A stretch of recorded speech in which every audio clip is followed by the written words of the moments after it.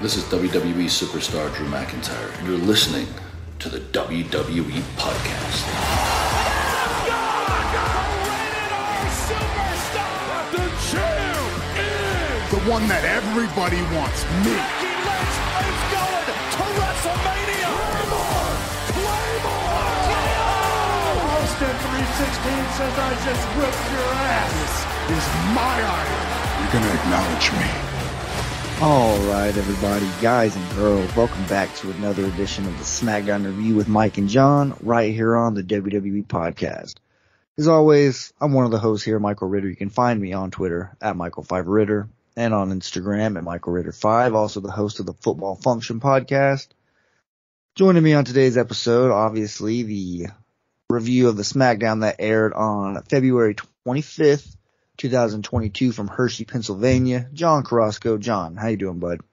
I'm doing pretty good, man. This was an exciting show, so yeah, I'm definitely ready to get into it. It was. I honestly, like I told you off air, I also said it in the Discord server, this felt like a go-home show. It did, and what I mean by that is just like the excitement, especially like a contract signing. Normally that's something that they save for much later or much closer to the actual event.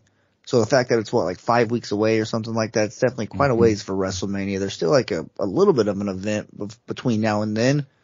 That was announced on Raw. There's going to be like some glorified house show, a live event in Madison Square Garden, where Brock Lesnar is going to have to defend his WWE World Heavyweight Championship against, I don't even know who. Did you catch who, or is it still undecided there? Is it Bobby Lashley? Still undecided. Yeah, so it's still up in there. If Lashley's healthy, it would make sense to give him that opportunity. Seth Rollins, another guy who I think maybe would make it exciting there, but who knows? There's definitely some worthy opponents for Brock Lesnar over on the Raw side. But really quickly, before we get in to the actual SmackDown review, there was some news that happened a little bit earlier today. And number one, well, before we get into the news that happened today, before we do that, rewind a little bit, backtrack a couple of days. Cesaro quietly leaves the company. He's no longer a member of WWE. Kind of sucks. We didn't get a chance to have that, like, ooh, this is going to be his farewell match. I didn't even know his contract was expiring, and out of nowhere, he's gone. So what do you think about this? Were you a fan of Cesaro? Are you going to miss him? Do you think he's going to land in AEW? What are your thoughts on this transaction that WWE made? I wasn't a fan of it, man. I felt like Cesaro kind of brought like a lot to the table, even though he was like really like lowly played, I guess you could say. But yeah, man, I wasn't a fan of it, especially whenever I saw that they had gave AJ Styles like a good pay cut. I mean, not a good pay cut, but pay extension. Raise. Yeah. Or, yeah, whatever you want to call it. But yeah, I was like, man, older guy, give the, I guess you could say younger guy a little bit, leveling up and stuff like that. Give him a chance, instead of just letting him go to a whole another brand and stuff like that. So I wasn't a fan of it. I wasn't either. Cesaro was definitely one of the, you want to talk about fumbling the bag or just mishandling the situation. That's the perfect example right there. Cesaro is one of the most talented dudes. He's been known as like the pound for pound strongest guy on the roster for so long. Mm-hmm. I'm going to miss those signature Cesaro swings. I will say now that we know we're not going to see those anymore. Kind of just, you never know. I mean, the last one, we didn't even know it was the last one. And that's kind of, I guess, just how life works. But I mean, definitely going to miss Cesaro. Obviously want to wish him the best in all of his future endeavors, like WWE likes to say. But I think he's going to land on his feet, hopefully in AEW.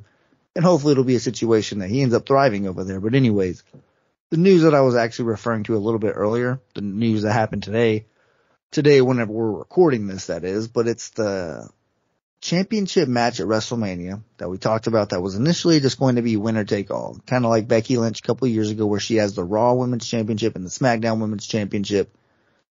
So it's kind of like Becky 2 belts. Well, maybe we'd have like Roman 2 belts or Brock 2 belts. That's kind of what I thought was going to happen, but today we find out that they're actually planning on unifying those championships. Now, you know what that means. For anybody who doesn't know what that means, it's kind of been speculated, kind of been feared for people like me who don't want to see this happen. But unifying the championships means kind of like what they did back in the day whenever they had the WWE Championship and the World Heavyweight Championship. I think it might have been like 2012 or 13, whenever it happened.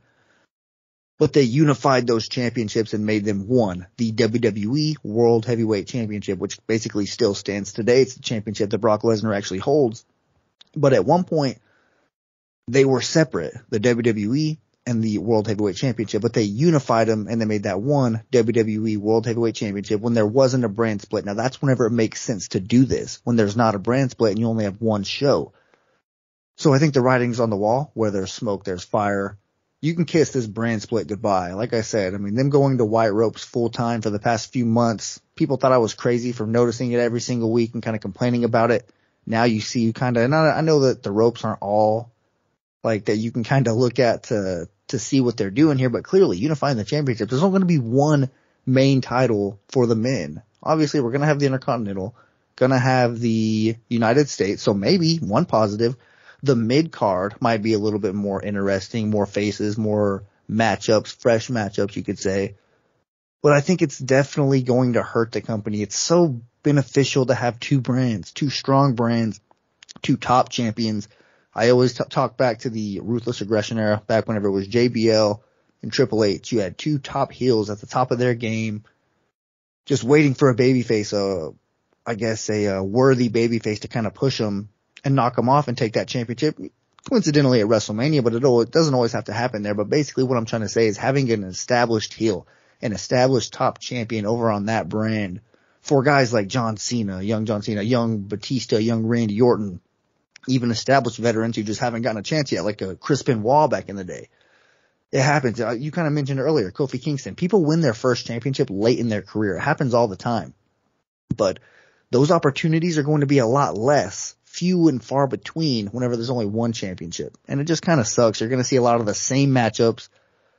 Like having two brands gives you two rosters. More people get exposure. So it's just, I mean, I would love for somebody to try to argue the positives to this, the positives to getting rid of this. I think maybe honestly, and this is just kind of like a little bit of like I guess pulling this out of my a little thought that I had the other day, is they're kind of seeing what AEW has. They don't have two rosters. They have one roster. They just kind of feature them on Dynamite and Rampage with one top championship, the AEW championship, if I'm not mistaken. And then they have the TNT championship and so on and so forth.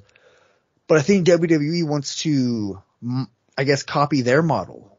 That's just, like I said, there's no like merit or no sources do anything to this. I'm just, some random guy who's thinking about this and it's kind of just connecting dots a little bit. And I think maybe they want to compete with AEW like that, go for the same type of model and have one solid roster and just go from there. So you could feature your top guys. And I think that maybe they're not competent enough to have two writing staff to produce two good shows. We'll see if they can even produce one good show.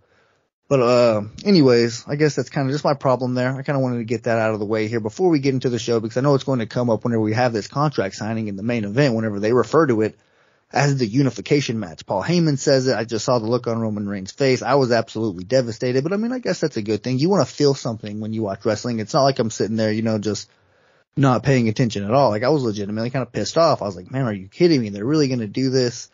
It's not good for the company, but I guess a long-winded response or a long-winded explanation there is I'm not a fan of the unification. If I wasn't clear enough there, what do you think about it?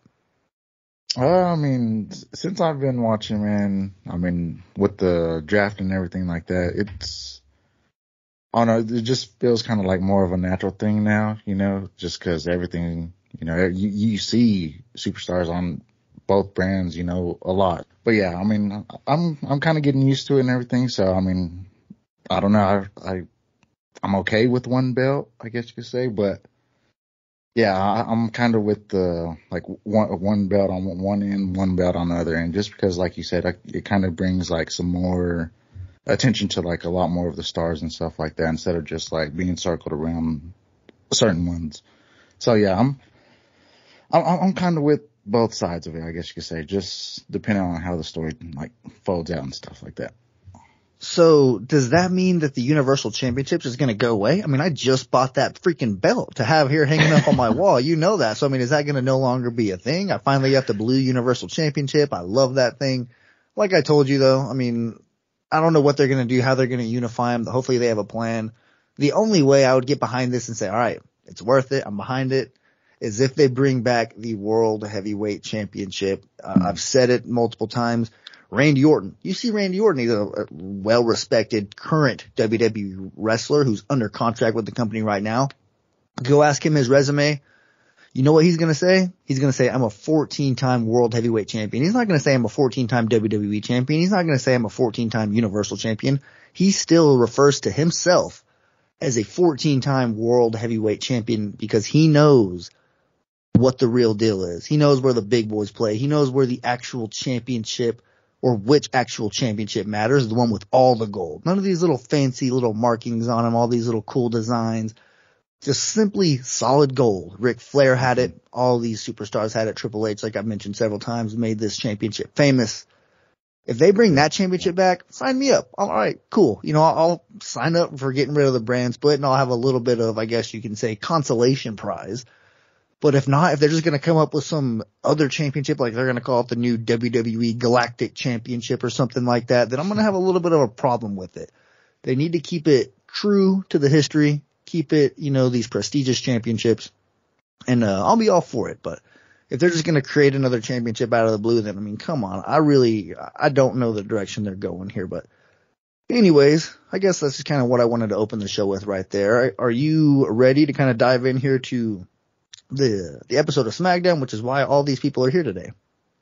Oh, yeah. I'm definitely ready for this, man. It was exciting, the show from start to finish, man. I'm with it. Well, this show actually starts with Pat McAfee on the mic. That's whose voice you hear kind of opening the show. Why? Because Michael Cole's standing in the ring, and he's introducing the winner of the Women's Royal Rumble match, Ronda Rousey. So she comes out, and Michael Cole asks her why she returned at the Royal Rumble, specifically there. Like, if she wanted to do it, like, strategically, or if it just kind of worked out like that, like, coincidentally. And she responds by kind of crediting her mother and the accomplishments that she's made despite being a single mother. And Ronda Rousey wanted to do that, kind of come back and set a good example for her daughter, kind of like what her mother did for her. Do it, you know, keep the generations flowing. You know what I'm talking about here. Ronda Rousey wanted to set a good example for her daughter. So that's why she decided to come back, so she can go back, watch on the WWE Network or Peacock years now, whenever she's actually old enough to remember and see what her mother accomplished, to say, hey, 4 months after I delivered or I gave birth to you, I was back in the ring kicking ass, main eventing WrestleMania. So shout out to Ronda Rousey. It's definitely one thing that she's going to be able to add to her long list of accomplishments. And speaking of that long list of accomplishments, Michael Cole actually starts to list it off, but Ronda Rousey cuts him off, and she says that she's not really concerned with the past. She's more so focused on right now and what her new goals are. One of them in particular, she wants to be the first person to tap out Charlotte Flair, and I didn't know that hadn't been done yet. I could have swore that somebody at some point had made Charlotte Flair tap out. I mean, I guess that I can't remember something off the top of my head. I can't think of a very specific time when that happened, so I'll just have to take her word for it. But Charlotte Flair does come out, and she claims that she took it easy on Ronda Rousey at the Elimination Chamber because Ronda had one arm tied behind her back. So she was basically trying to play it a little bit nice. She didn't want to expose Ronda Rousey. That's what Charlotte Flair was trying to pitch there. You could believe it if you want to, but obviously Ronda Rousey just wasn't really having it. But Charlotte says that she promises that she's going to make Ronda Rousey tap out at Mania as well. So one of these ladies is going to tap out. They both predicted it. They both went out on a limb and said, I'm going to make the other person tap out. But I don't know who is actually going to succeed there. My money's probably going to be on Ronda Rousey. But Ronda is actually attacked by Sonya Deville from behind. So what'd you think about this? Sonya got a little bit of shots in there, a little bit more than what I expected. Still didn't get the upper hand. As soon as Ronda Rousey flipped her over and kind of turned the tables, Sonya makes a run for it like she's known to do. But what'd you think about this opening segment? It was definitely good, man. Like, anytime, you know me, I'm Ronda hater for sure. So anytime seeing Ronda getting anything happen to her, I'm all for it. And plus with this Sonya and Charlotte thing, man, I kind of like their little duo. You know, I don't really like how they're like pushing it in a different direction now. So I mean, yeah, it's just starting to fall off on a end that I don't want to see. But I mean, I'm all for it. I mean, this is interesting to me. It is a little bit of an interesting dynamic when you think about it. Someone who's capable of beating any woman on the roster. She has the credibility, the credentials when you look at her resume. Obviously, coming from a family like Ric Flair, people talk about how she had everything handed to her anyway. So you could give somebody like that a crooked authority member like Sonya Deville in her back pocket. You could tell that that's going to set up for a nice little dynamic, kind of like what you mentioned. But having an authority figure in your back pocket, a crooked authority figure, so to speak, will come back to bite you in the ass. And we'll kind of talk about that by moving on to the next segment, where Adam Pearce basically calls her out for it. He says, look, he's sitting there in front of a monitor. He's showing her the highlights from that opening segment of her attacking Ronda Rousey. And he says, look, you can't be doing this. You can't be attacking the top talent like this. I just got off the phone with upper management. You're going to have to go one-on-one with Ronda Rousey next week, and that match is official. One thing I got a problem with here is, so is it just Ronda Rousey? Like, is that the one who's like off limits for Adam Pearce that you can't touch? Last time I checked, Sonya Deville was absolutely a thorn in Naomi's ass for like 6 months, completely breaking the rules. But upper management just kind of, was sitting there twiddling their thumbs, not really paying attention to SmackDown, I guess. I don't really know what the situation was, but as soon as she starts to cheap shot Ronda Rousey, nope. She already got one match in Elimination Chamber, and now she's going to get another one. So that's a little bit, doesn't quite add up there, but it is what it is. But that's pretty much all that happened in that little segment is she got called out. Adam Pearce clearly is pissed off at her, and upper management is as well. So she's going to have to pay for it by going one-on-one with Ronda Rousey. Are you looking forward to that match? I know you're not a Rousey fan, but she's definitely going to be the favorite in this one. Oh yeah, I'm definitely looking forward to this, man. I feel like it's good for both of them just because, like, I guess they're coming back to the ringing, I don't know, more full time, but I don't know, kind of just help both of their characters just because, they've had a good break, and I don't know, I think they'll just build off of each other and build some chemistry and momentum going forward. I agree, no doubt about it. But let's go ahead and get on to another match here. I guess the first match of the actual show, Los Lotharios versus Big E. This is actually the rubber match, the tiebreaker, if you will. Both of these teams each have one win on each other. So I was interested just on that standpoint alone. I was like, hell yeah, let's do this. Prove which one of these two teams is better. Big E and Kofi actually come out on a four-wheeler, though. I couldn't help but think about Stone Cold Steve Austin whenever he was Sheriff Austin. If you go back, like I know you plan on doing, and watching the Ruthless Aggression era, specifically Monday Night Raw, whenever he was the co-general manager, the sheriff, quote unquote, he came out on a four-wheeler every single night. He ran around the ring, get beer cans, clack them together. I mean, it's great stuff. I promise you will just, you'll be a kid all over again. But that's kind of where I was seeing them come out on this four-wheeler here. But New Day does nearly win this match with a midnight hour, but Humberto Carrillo, he breaks up the pinfall, and the match continues on. One thing I wrote down here in my notes, there was an ugly suicide dive that Angel Garza landed on Kofi Kingston. He kind of just dove out the top of his head, hit Kofi right in the face, and it looked like that impact right there was bothering Kofi even after the match. Whenever they won, he was standing on the top turnbuckles, kind of still, favoring his face a little bit. And even my girlfriend Ashley, she was kind of sitting there watching the show, and she noticed that. She's actually the one that pointed out and said, you might want to rewind that because that was a little bit of a collision there. But anyways, Angel Garza has Kofi Kingston right where he wants him, in prime position to hit like a splash type move whenever he's on the top rope. But Big E distracts him by acting like he's going to run over Humberto Carrillo outside the ring with that ATV. And then, obviously the tables turn after Kofi gets momentum. Kofi hits the midnight hour once again, but this time it's enough to get the win. Big E looked great in this match. I did think it was overall a pretty good one, time consuming for sure, but all in all, decent match here. The New Day, or Big E and Kofi, whatever you want to call them, they get the win. So I guess 2-1 there on Los Lotharios. Yeah, man, but this one wasn't a bad match at all. I mean, I felt like Big E, he had like a little bit more energy. I know I had said last week that I felt like he was kind of like, wasn't present. But yeah, I felt like he was like more active in this one, but I wasn't able really to pay attention much of this. I mean, it was like a lunchable for me. I had some situations going on at the house, so I didn't catch much of it. But the ATV thing, I mean, it was pretty cool. I thought he was gonna kind of do like a little bit more of a, I don't know, like a teaser, get closer up to Humberto at the bottom of the ring, stuff like that. But I mean, I don't know, man. I just didn't have too much for it.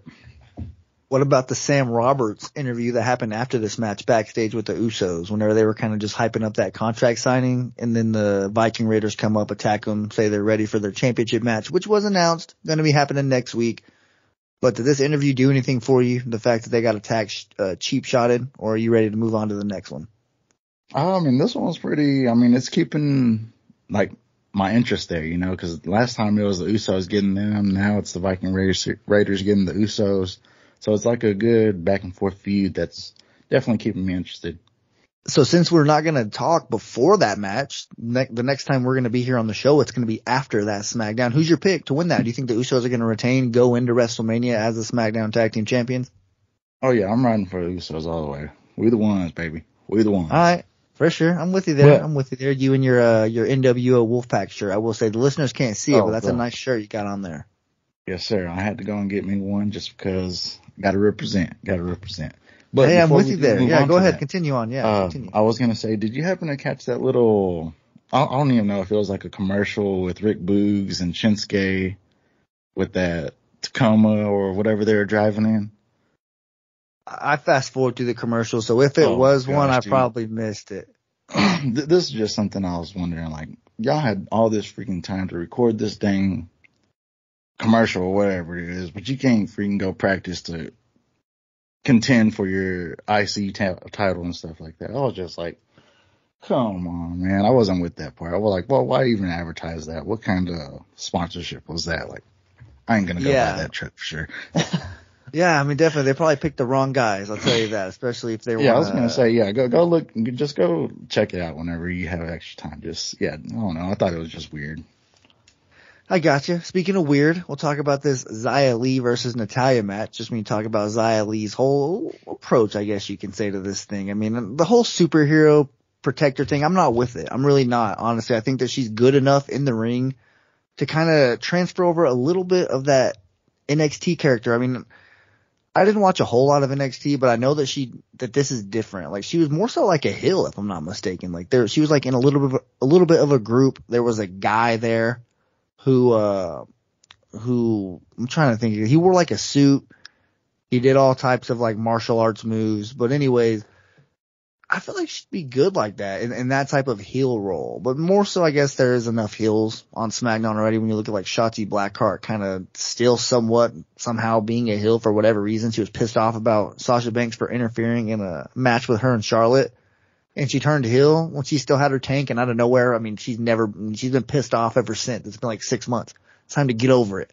But anyways, Xia Li, I guess that's really the only thing I would tweak about it. In ring, she looked great against Natalya. This was a match that, I mean, clearly I was 100% sure she was going to win. If they would have made her lose her very first match on the main roster, would have been absolutely crazy.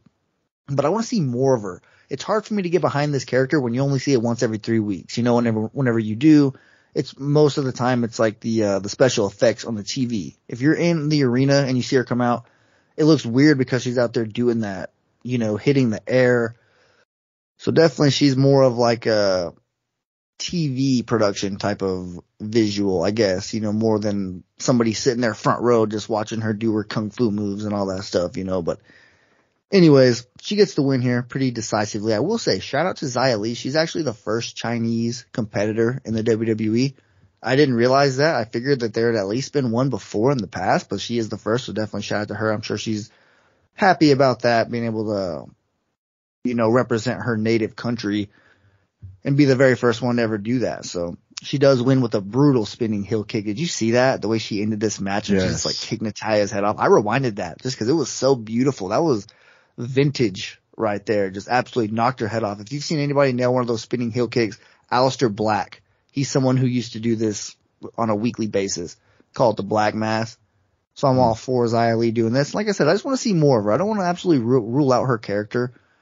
But it's just really tough right now because she says she's the defender, but you're amongst professional wrestlers, like, you know, top flight athletes. Like, who are you going to be protecting over here? Maybe Dominic over on Raw. Dominic might need a little bit of protection. You can go over there, but I don't know. This, other than that, I think her character might just need a little bit more exposure, small tweaks, get rid of these special effects, and I think she's going to be ready to roll. Oh yeah, with this one, man, I just felt like, well, Natalya being like the person that she is, and then like for her to be, I guess you could say like mentoring Xia Li and Aaliyah, I feel like it's kind of good for him just because like, given just like the background that Natalya has and everything like that. So I feel like it's a good for all three of them, I guess you could say in a way. But I don't know. I think we could kind of move on from it already, you know, kind of give, like you were saying, Xia Li like a bigger role instead of like this little background type thing. But I don't know, man. Yeah, we just got to see more of her, I guess you could say.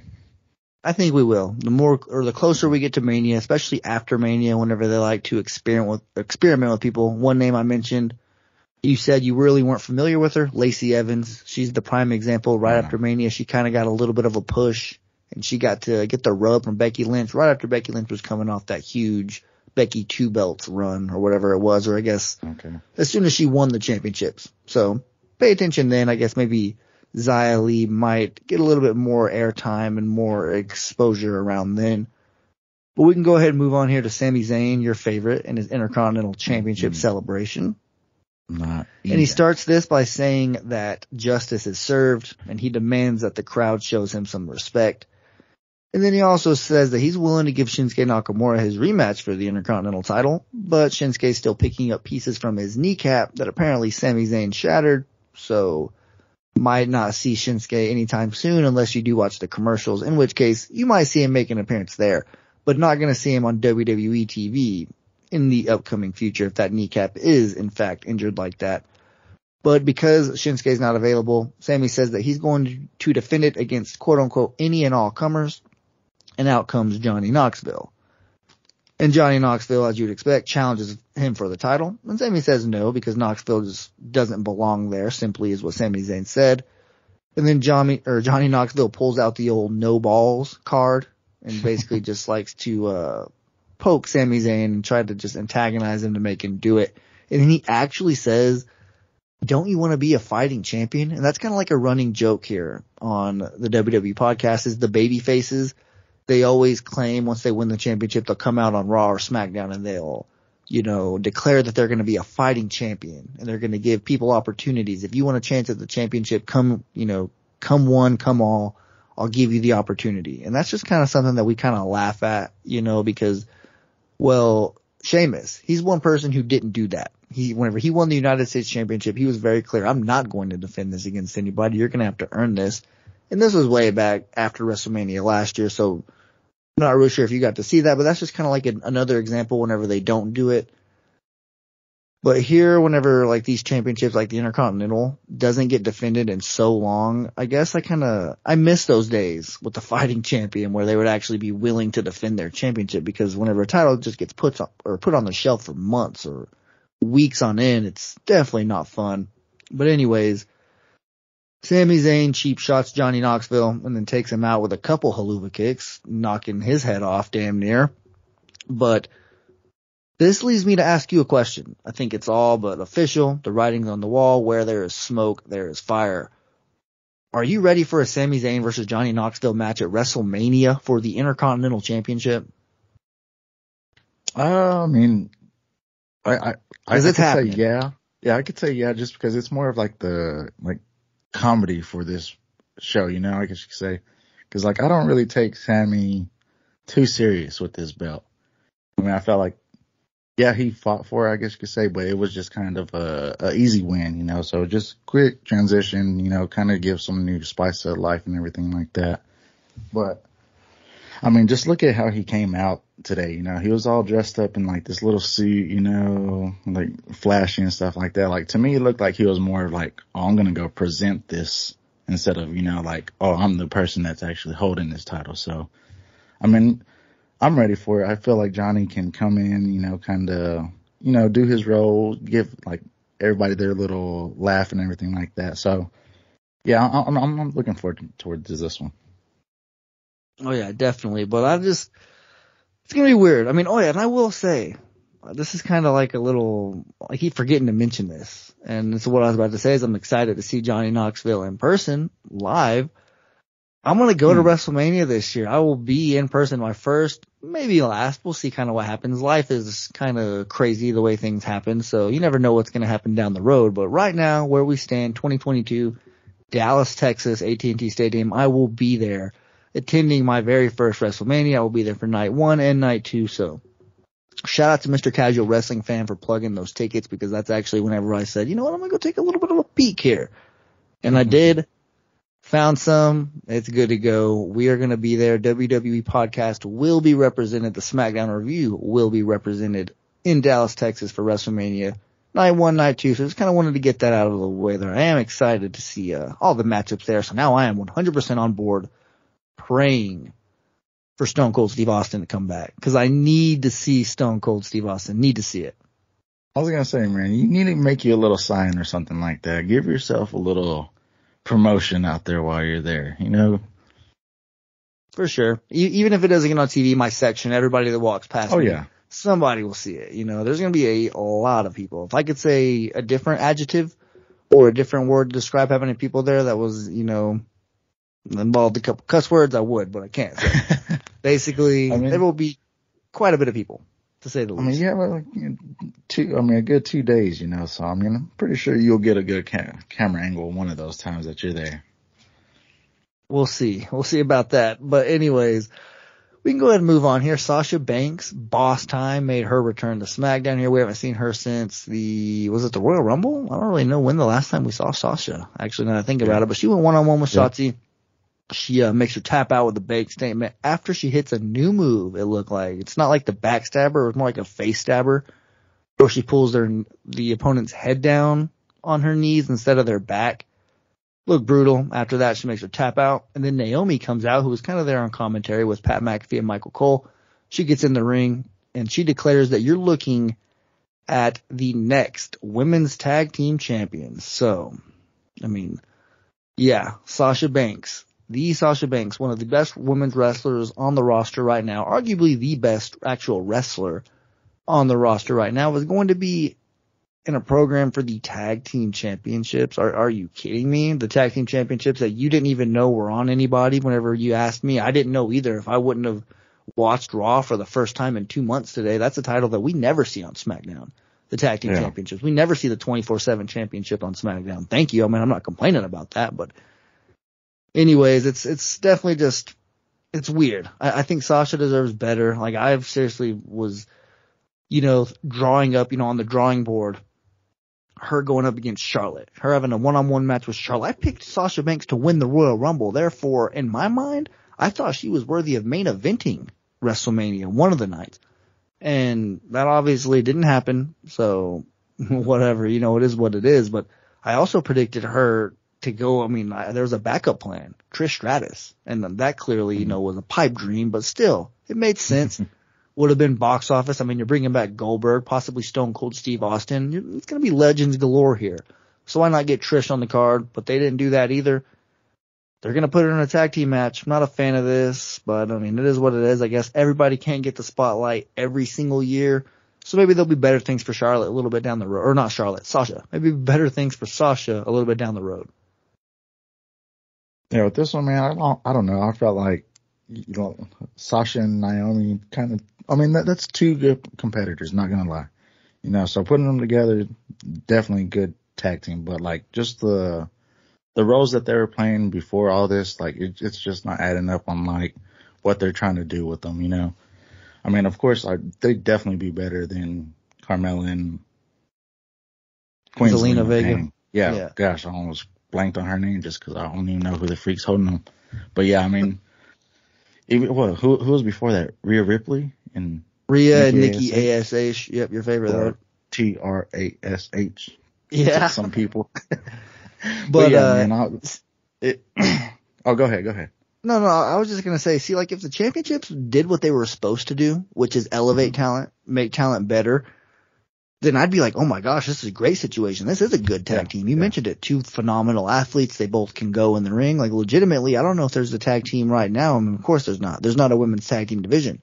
But you could pair up two women together, and it'd be tough to find a team that could beat Naomi and Sasha for those championships. So yeah, if you look at it from that perspective, it's cool, but if WWE didn't have such a terrible track record with those championships, I'm just like, you're just doing this to get Sasha on the show so she can have a match. You're going to put those championships on her and Naomi, and you're just going to absolutely bury them. And it sucks to see. It'd be cool if we got those championships on SmackDown and actually saw them get defended. But like I said, it's hard to have confidence in WWE whenever their track record is so bad with this type of stuff. But continuing on here, Drew McIntyre versus Madcap Moss. This was my lunch bowl. time of the show. Did you get anything from this? I know it was like supposed to be him versus Happy Corbin. They jumped in before the match and ended up being Madcap Moss. I don't know. I must have gotten lost there or something like that, but he hasn't gotten a chance to get his hands on Corbin just yet, but he does defeat Madcap Moss with an absolutely brutal, devastating Claymore. Did you catch that? Yeah, I did, man. This one is something that I am like keeping my eyes on and stuff like that. Just because Madcap, you know, I've been saying this plenty of times on the show and everything like that. I'm starting to follow him a lot more, and I think he's just a great athlete, man. And for him to be matching up with Drew, I mean, it's just a good match to watch every time. So I'd rather see this than Drew and Corbin, you know. So I'm happy that it transitioned into this match, you know.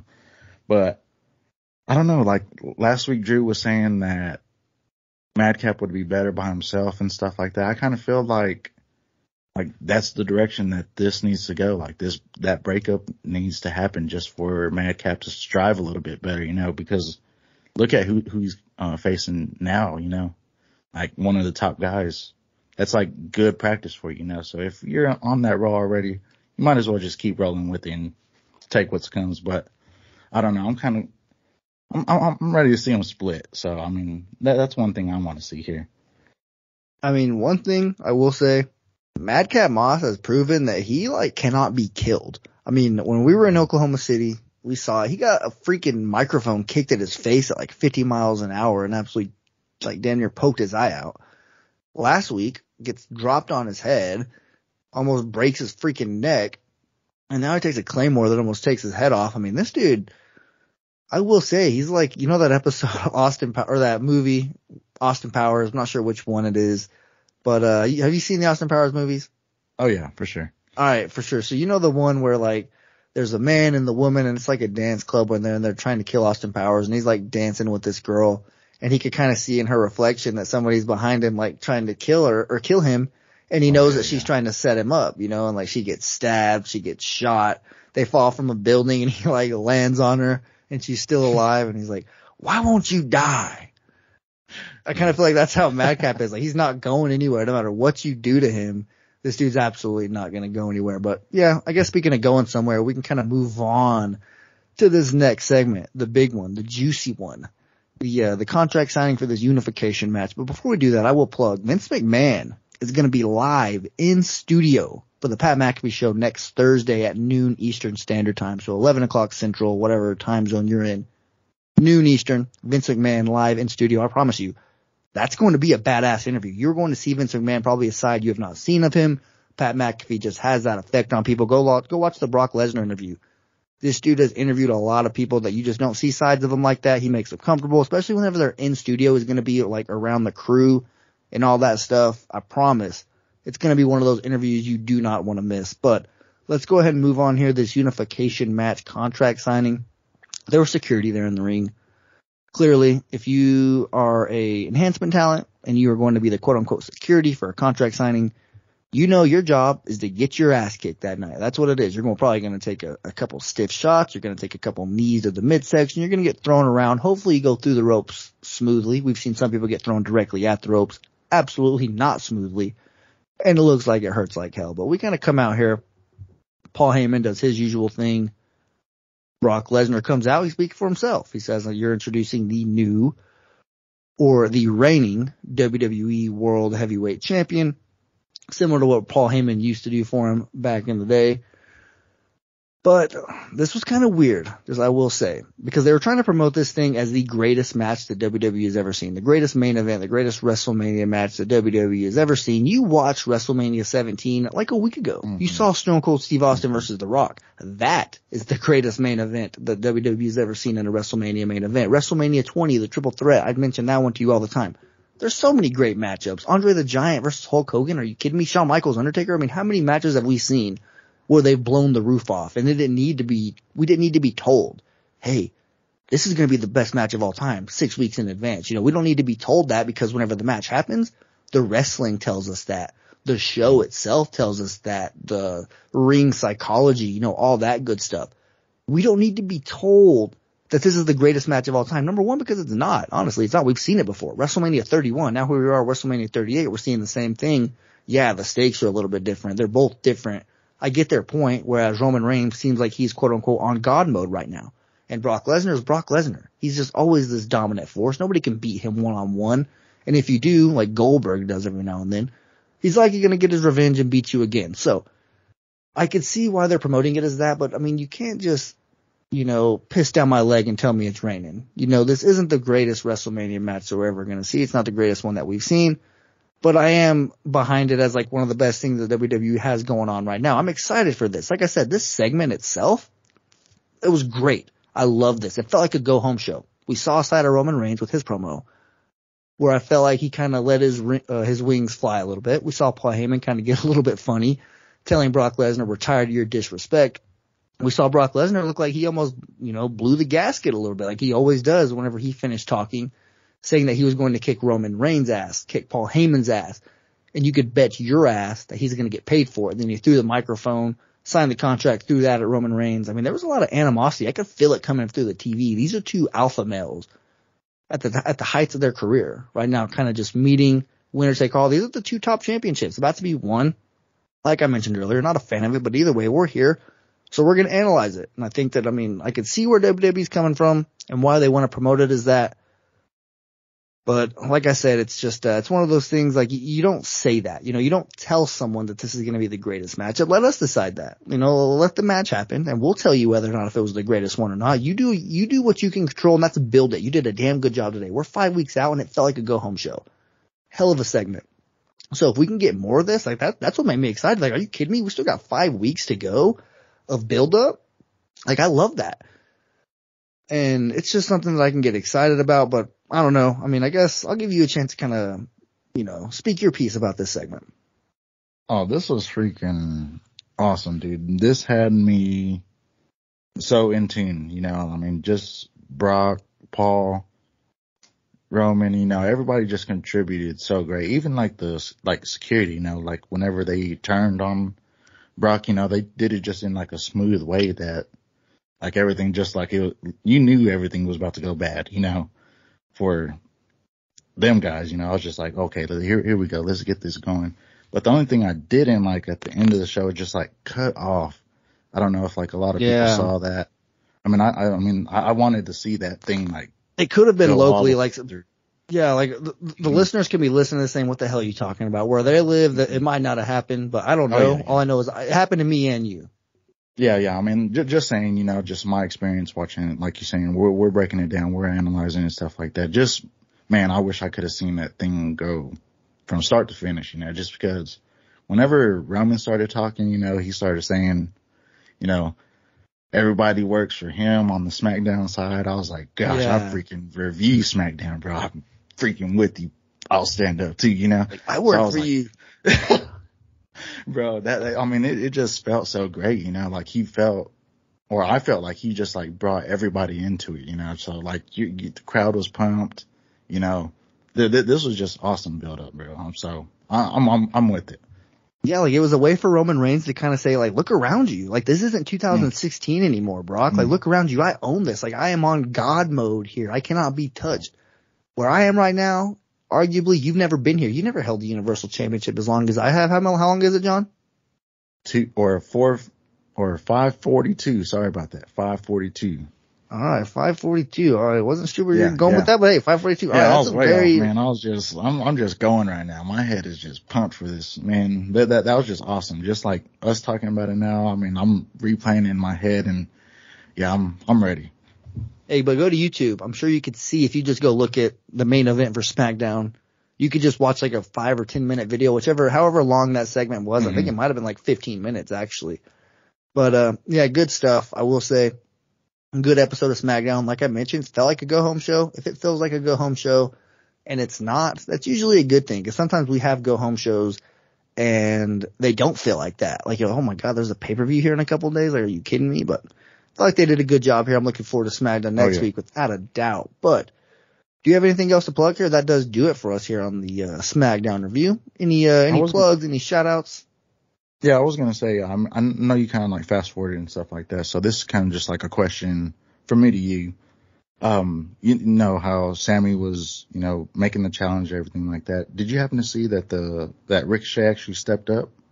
I did see that actually, yeah. Yeah, I was just wanting to know your opinion about that, just because, him and Cesaro were their little tag team and everything like that. So he's kind of just throws him into like another storyline. And I'm okay with this. I kind of think that he fit this greatly with, between the two. So I'm with it. Oh, those two could put on a 5-star match. Ricochet and Sami Zayn, 100%. Yeah. So I'd be on board with the program there. I don't know if it'll get on the card. We'll see. Like I said, 2 nights. You could fit 8 matches on each night. So there's definitely going to be the time if they want to give it to him. But I don't know. Mm-hmm. We'll see what happens. I'm on board for it, though. Ricochet is one of the more talented dudes on the entire roster. So if he gets a push, then I'm all for that, especially Sami Zayn as his dancing partner. But even if it's not even on WrestleMania, even just regular SmackDown show, I'd want to see that all day. That was all I wanted to say about it, though.